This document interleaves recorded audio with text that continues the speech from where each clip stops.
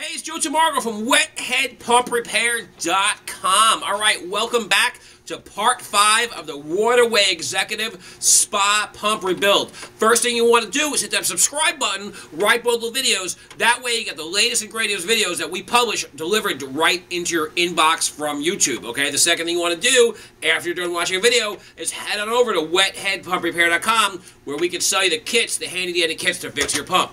All right, welcome back. This is part 5 of the Waterway Executive Spa Pump Repair Series. Just giving a quick shout out to my buddy Dan Harrison from PoolandSpa.com for the cool t-shirts. All right, so in this video, I'm going to be showing you how to remove the through bolts. Okay, it's important to remove the through bolts. That way you can remove the housing, the wet end housing. Okay, so in the back here you have 4 bolts, and the reason they're called through bolts is because they go all the way through the motor. All right, so I'm going to remove one of them right now here live, and I'm going to show you how long they are.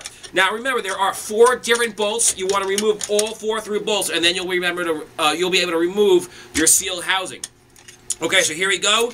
That is one bolt. See that? It's called the through bolt because it goes all the way through the motor.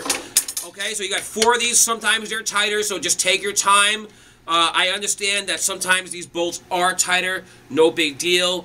Just take your time and loosen them up. Okay, there you go. This is bolt number 2. Remember, you have 4 of these bolts in the back. Now, what I'm going to do for part 6 is I'm going to bring the camera closer and I'm going to give you an in-depth look of how to remove these through bolts. All right? Remember, all parts are available at WetheadPumpRepair.com. This was part 5 of the Waterway Executive Spa Pump Rebuild Series. That is how you remove the through bolts. You want to remove all through bolts, 4 of them, with a nut driver. Okay, there you go. And then I'm going to show you how to remove this wet head housing. All right, there you go. See you in the next video. Peace.